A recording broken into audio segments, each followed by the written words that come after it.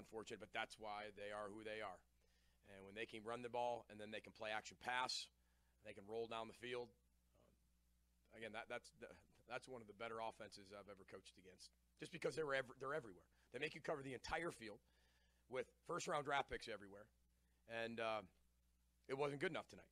But the standard is to stop it. The standard is to make sure that they don't score. And we did that in the first half. We didn't do that well in the second half. All right, Patrick Reusse. If you had the 14.5, I think you feel good today. If you made a write that down bet with these guys at 13.5, you don't. Yes, last night. That was the number, was 13.5. Did it get to 14.5? Because I saw someone on Twitter got it at 14.5. I don't know what sports book. Early. Well, I think some guys, you can buy an extra half point if you want to, or you can buy. You know, if you change the odds on your win, you can buy a half point. I think it was officially 14. But I was trying to look it up before we got on here. I couldn't. But the 84-13 game against Nebraska. You know, when Nebraska had 790 yards and had the ball for 22 minutes or something like that. But last night, 71, 56, 70, and 61-yard touchdowns. Wow. I'm wondering if any time in this porous history of this franchise have you had 4 touchdowns of 56 or longer against you?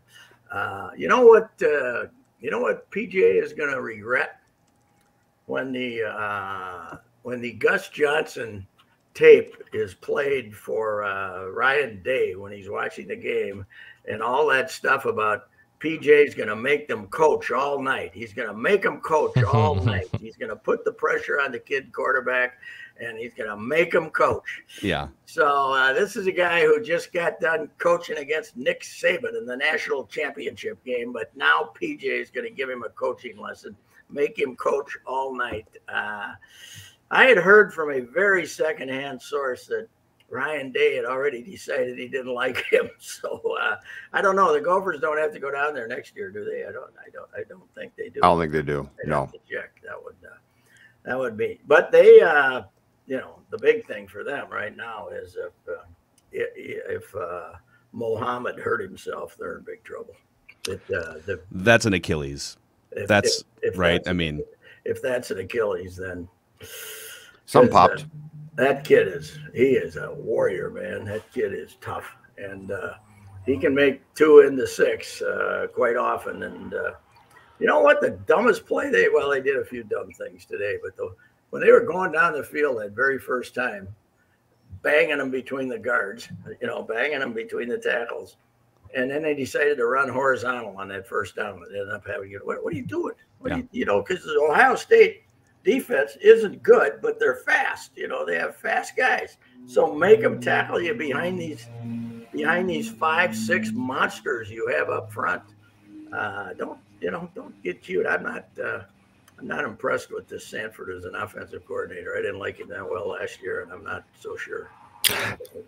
What's surprising, Pat, too, is that to go through the amount of plays that you went through for the Buckeyes touchdowns, this game was fun and close. Like if I told you the Buckeyes are going to score from 71, 38, 56, 70, and 61, what's the score going to be? You'd say, oh, they gave them an extra few touchdowns. It was 56-3 or 56-14. It's actually surprising the game was entertaining and close given that fact. Well, here's the deal. To me, they were raving about Stroud in the second half, Gus and this other guy, whoever it is. But he didn't have to make a good throw. He didn't have to make a above average throw for any of those touchdowns. Mm-hmm. 2 of them were little swing passes, and the other one, the guy was running wide open by 8 yards. I mean, it was not like he came out and lit it up in the second half. He looked very shaky the first half. And they obviously played a little better defense. But I think Ohio State has got serious defensive problems. They're not physical. They're not tough. They don't have any linebackers. They're all, they're linebackers. They lost 4 linebackers to the draft, I believe, and their top 4 linebackers are gone. The kid from Southern Cal that they tried to get in as a transfer hasn't been declared eligible.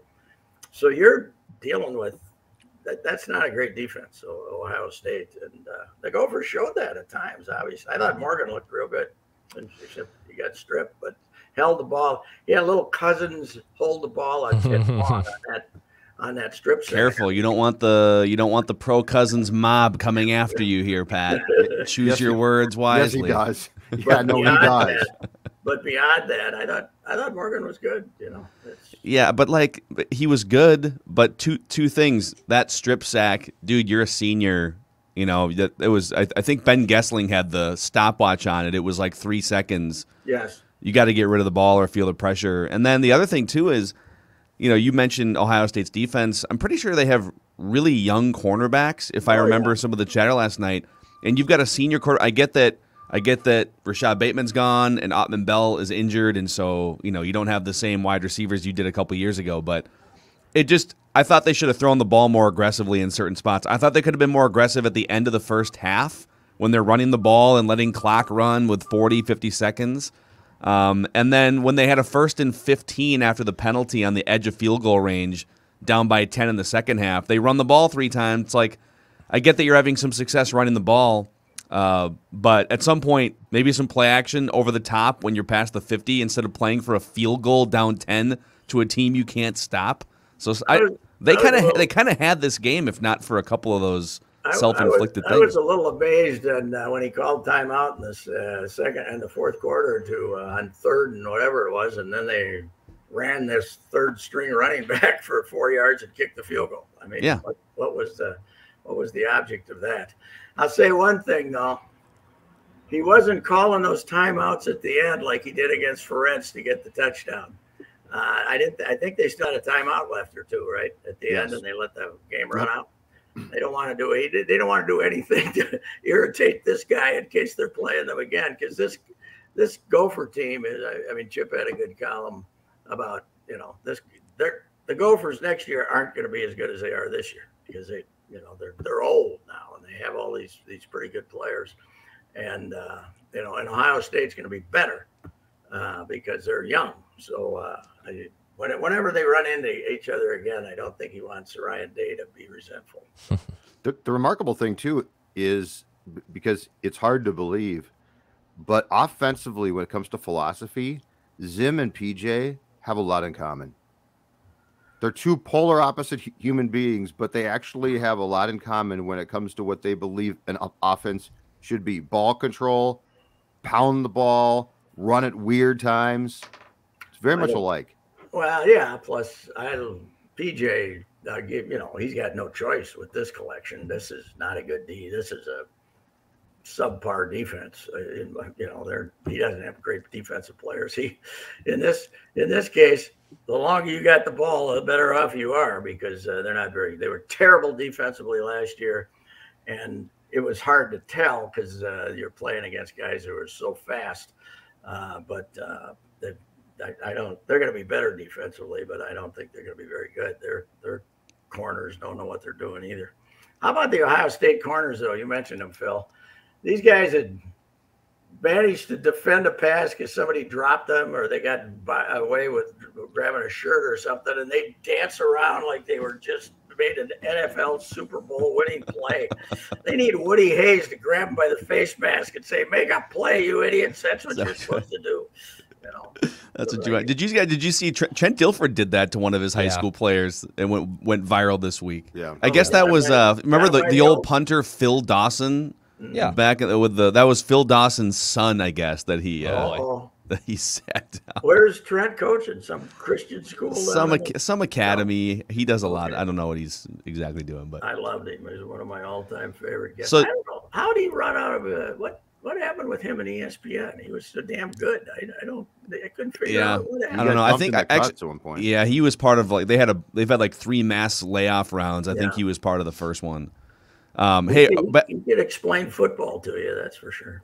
Back to the Gophers real quick. Did you guys get the feeling, okay, they had the lead in the second half, it's Ohio State, and they've got this massive offensive line that, okay, they're going to lose this game, but they're going to go on a run here and win a bunch of games and maybe have a chance to beat Wisconsin's Iowas, or do you just feel like this is going to be a 500 Gophers team that can't really play defense? What's your takeaway now that the game's over?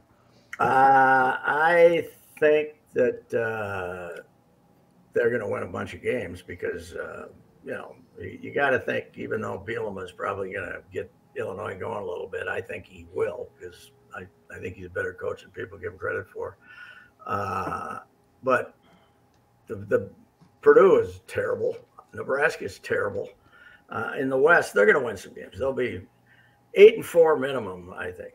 8-4 minimum. And that's so they're going to win 8 of their next 11, I think. They might lose at Colorado, and then they might lose a couple in the Northwestern's way down too. So Northwestern lost its whole team, and they're not like a reload program. So yeah, they're going to win. They're going to win some games. Now, not having the running back is going to make a difference. That's for sure.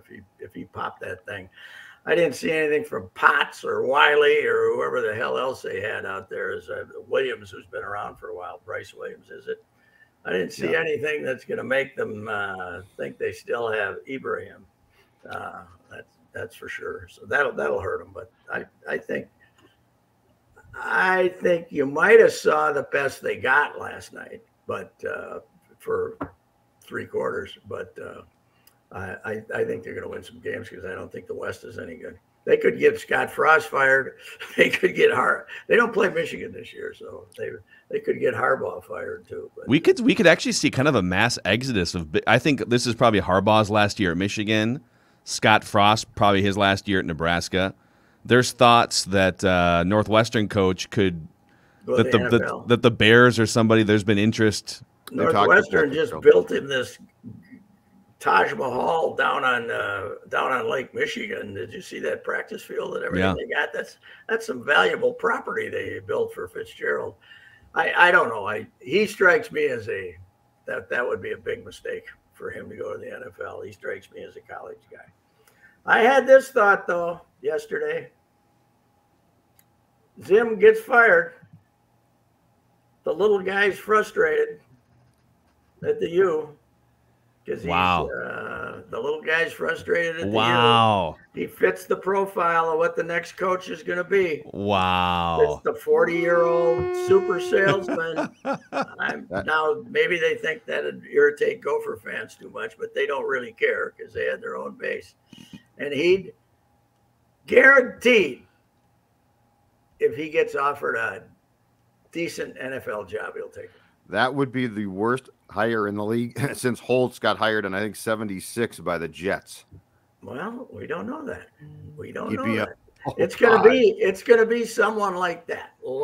Maybe not as far over the top. Yeah, I won't be someone that far over the top. It's gonna be someone like that. Yeah, it's gonna be. Who might end up with an NFL job is a guy at Ohio State, right? That guy's. This is year 3 or 4. He's a young, real football coach, not full of BS and. I'm sure positive messages and everything. That the next Zim's replacement is going to be a guy like. Listen, Zim's replacement might have been on the field last night.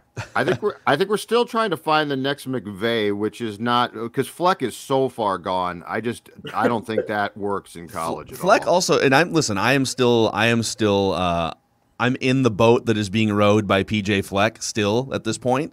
But as great as he is at generating attention and marketing, and he's done a good job recruiting. You look at some of the recruiting rankings. I mean, he's getting more 4-star guys. He's 38th every year, which is better than 48. Yeah. Yep. And he's doing a good job recruiting, but he is awful at clock and game management sometimes. And Mike Zimmer is not great at some of that stuff either. And so if I'm going to move off Mike Zimmer, I want to know that my coach isn't going to burn timeouts with, senselessly in the first quarter every time. I will say the 4th and 1, if they had won that game, would have been legend. Yes. And that's a great call. Like that's a great aggressive call. I was thinking, what is he doing? Then I was saying, yeah, you're going to get this yard with this kid. Yeah. You're going to get this yard. And if you punt right there, this game's over. Yep. Because they're going to come back and it's going to be 17-0. Yes. You can't go toe-to-toe and just play a normal football. Like, you have to do 3 things like that to beat Ohio State, and then not strip sack fumble. Of course, the running back made the decision look a little better than it's all of a sudden it was PJ called this 4th and 1 because he knew he had a guy who could run 60 yards. You know, that's Right. how to make this great cut. Man, that cut he made on that play, that number 4 is still looking for his shoes, man. Wasn't it? There's a lot of guys in college football who simply cannot tackle, and they're all over the place. But this guy's problem wasn't not tackling. He wouldn't have tackled him in flag football. The guy left him hanging there. I'm just saying, quit sliding Mo Ibrahim, Jay. I saw more quit missed casting tackles. shade. I saw more missed tackles on both sides last night. Guys in good position at times too, and they just flat out miss. Part of it is you can't use your helmet. You know, for 100 years you stuck your helmet. You know, hit him right here, buddy. You know, put your helmet in his chest. Now everybody's teaching wrap up because that's what you got to do. By the way, I looked at the Gopher holders. The refs screwed us last night. By the way, I saw a lot of that too. I mean, so the big call was it looked like a targeting, and the game was over. It felt like the game was already decided by that point. I did not like that call, but I don't think that call swung the game by any measure. You know, PJ Fleck was very unhappy, to say the least, at that lead official. But it was an incompletion. It was not a fumble. He didn't have the ball long enough to be a completion. Well, he took like 3 steps, though, didn't he? I don't think so. Did he? Took that many? Well, anyway, I'm sure the Big Ten is going to look at that again, and that kid will probably get suspended for next week's game with Oregon. That team will lose to Oregon. My prediction. Wow. Write that down.